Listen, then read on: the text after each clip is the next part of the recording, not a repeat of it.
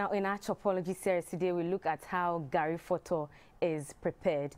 Gari fotor is a tasty Ghanaian meal similar to the French couscous and made from a spicy tomato-based stew. It is a meal that can be served as a main dish mixed with vegetables or an accompaniment for rice, beans or jollof. Fotor in Ewe means mash up or mix together. That's exactly what Gari fotor looks like, a melange of Gari stew, vegetables, in fact, anything that can be added to the individual's preference. The main ingredients for this delicious meal is Gari. For our spicy tomato-based stew, we will use sardine egg stew. We have chicken and fish to complement our protein needs and some coleslaw for that colorful, balanced meal. You can also add fried plantain for that yummy taste. First, pour the required amount of Gari in a bowl.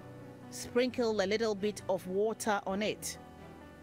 The stew is already prepared. So what I'll do is I'll just mix the Gari with my stew.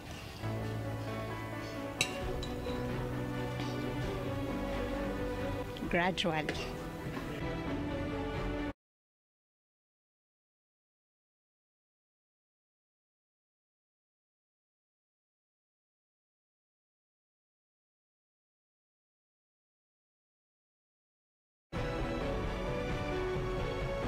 The reason why I'm adding a lot of stew is Gari fotor is usually eaten moist, not dry.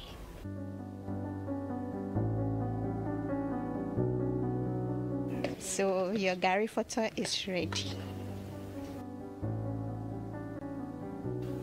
It's not anything difficult to prepare.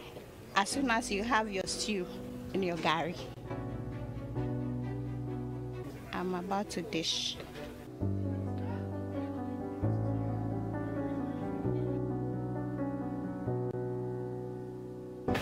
We want to have everything on a plate, like the food should be balanced.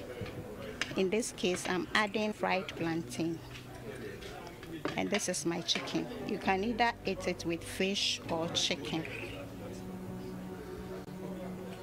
With your vegetables. So you can see that if you are eating Gari fotor, you have your protein, your vitamins, and all the nutrients you need. Your Gari fotor is ready. Delicious.